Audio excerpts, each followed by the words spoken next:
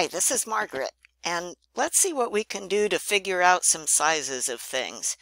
I have, this is the PowerPoint Lecture 5 about calculations. Before I start this, I want to show you how these slides are set up in case you haven't used PowerPoint before. So when you open a PowerPoint presentation, it'll probably look like this. And down at the bottom, there's a button that shows sort of a picture of small slides, thumbnails along the side, and then the big slide in the middle. And the reason I want to show you this is because sometimes I will leave notes for you in this notes field in the bottom underneath the slide. Like here, I'm talking about the electrical code. If you are having your slide cover the whole screen, you won't see those notes, but if you're in this outline version like this, you can see those notes. But I do want to have the slide cover the whole screen, so I'm going to go over to this button over here for the slideshow, and this button is a picture of a, like a screen getting pulled down, and you're displaying some slides on it. So I'll push that button. All right, so some calculations. We're going to figure out things like how many amps are going through a circuit. And that's really important if you're trying to prevent fire. The formula you can use to figure this out is called the power formula. And you remember that watts is the way we measure power. So here's this handy formula. Watts equals amps times volts. What that means is if you know the amps and you know the volts, you can automatically figure out how many watts. If you know any two of these, you can automatically figure out the other one. Anytime you have a formula that has three pieces in it, like this one does, you can use math to figure out, like if you know two of the terms, you can use math to figure out the one you don't know. But if you're not a math person right now, here's a shortcut. Anytime you've got a formula with three pieces, you can put them in a triangle. So the two things that are multiplied sit next to each other in the bottom of the triangle, and the other term goes in the top of the triangle. And what you do to use this triangle, you cover up the thing you don't know, the thing you're trying to find, and whatever is left that's not covered up, that tells you what to do. Here's a line that's like a fraction line. This means divide. And the line here with the amps and the volts next to each other, that means multiply. I'm going to show you what I mean by that. So for example, let's say you know the watts and the volts, but you're trying to find the amps. With your finger, you just cover up the amps in that triangle, and you're left with a W up over the top of a V. So that means what you do to find the amps is you go W divided by V, watts divided by volts. If you're trying to find volts, you cover that one up. You're left with watts up above amps, watts divided by amps, that'll give you volts. If you know amps and volts and you're trying to find watts, cover up the W, you're left with amps and volts next to each other, so that tells you, okay, you multiply those. Amps times volts will give you watts. You often see these called not watts, amps, volts, but a lot of electricians will use these symbols. So instead of W for watts, they'll use P for power. Instead of A for amps, they'll use I for intensity of current. And instead of V for volts, they'll use E for EMF. I'm going to use watts, amps, volts, but just be familiar with this PIE thing. Here's our next assignment. This is assignment 4, where we're going to figure out, we have 4 problems and we're going to figure out some things. And I have put this triangle diagram in here, and I put it in here in both versions, the watts, amps, volts that we're going to use, but I also put the PIE in here in case that's what you're familiar with, or in case you want to be familiar with it. So here are our 4 questions in that assignment, and let's go through these together one at a time. That first question says, how much current is flowing through an 1800 watt heater on a 120 volt circuit? So in other words, you've got let's say a space heater. It's rated at 1800 watts, and you plug it into the wall, a standard 120 volt receptacle in the wall. How much current is going to flow through there? If you're trying to find current, remember that current is measured in amps, so amps is what you're looking for. So with your finger, cover up that A. What you're left with is a W sitting up above a V, watts over volts.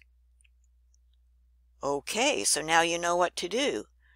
You're going to take watts divided by volts, and they told you here that you have 1800 watts. All right, so get your calculator. Could be a calculator on your computer or on your phone. Get your calculator and punch in 1800 and then divided by 120 volts. And there's your answer. The amount of amps is going to be whatever 1800 divided by 120 turns out to be. I won't give you the answer, but you'll figure it out pretty quickly. So what? Well, let's say you got yourself a space heater, and it's real common for space heaters to be rated at 1800 watts. So here's one. And you got yourself an extension cord at the hardware store, one of these little lamp cord deals. They tend to be 16 gauge wire. The question is, can you plug your heater into that extension cord? All right, so we go to the electrical code, and the electrical code is about 2 things: keeping us from getting electrocuted and preventing fires. So in the electrical code, it's got tables that tell you how many amps you're allowed to have in a certain size wire.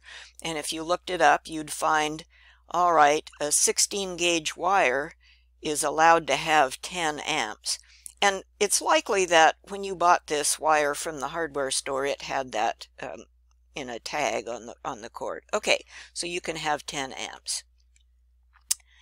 1800 watts.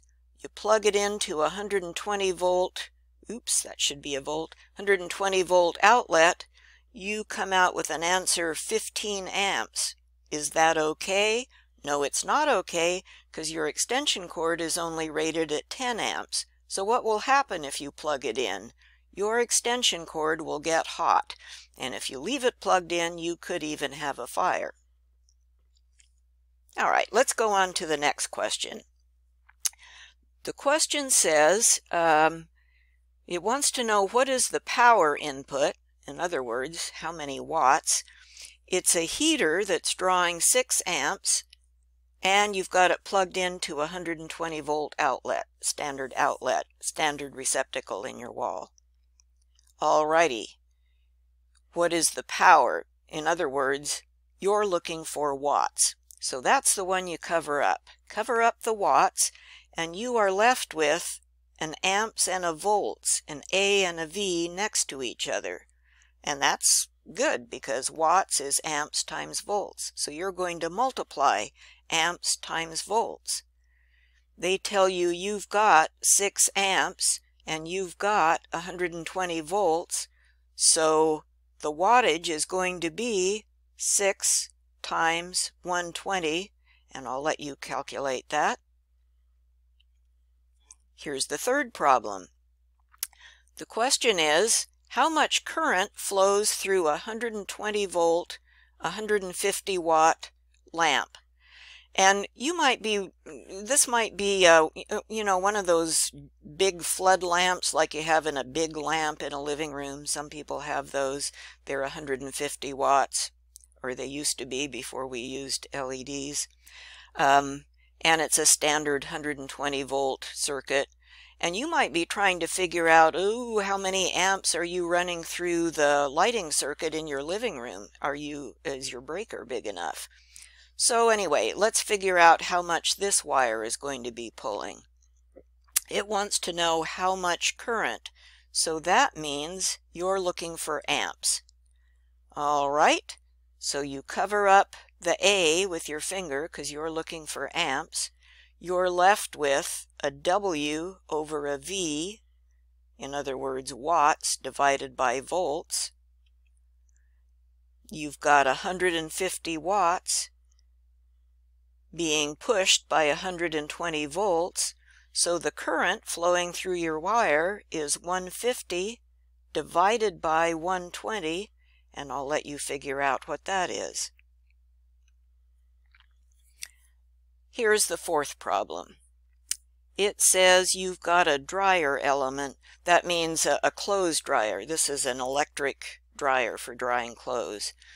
It's rated at 4 kilowatts and 240 volts. A kilowatt, K stands for 1,000. So when it says 4 kilowatts, that means the same thing as 4,000 watts. All right, so this dryer element is 4,000 watts. And big electric heating elements like you find in stoves and electric dryers don't run on 120 volts. We wire them at 240 volts. So this dryer, it's a 4,000 watt element, and we've wired it to the 240 volt circuit. The question is, how many amps does it draw? Because we want to know how big a wire do we need and how big a breaker do we need. All right, you're looking for amps, so you cover up the A with your finger. You're left with a W over a V, a watts divided by volts, and you know that you have 4,000 watts, and it's being pushed by 240 volts. So with your calculator, you'll punch in 4,000 divided by 240, and that will tell you how many amps you're drawing, how many amps is getting pulled through that wire. Finally, last slide, I just wanted to show you Ohm's law. We're not going to work with Ohm's law, but those of you who might be going on to electrician school, you'll work with Ohm's law a lot. And this is the law that relates voltage, amps, and resistance.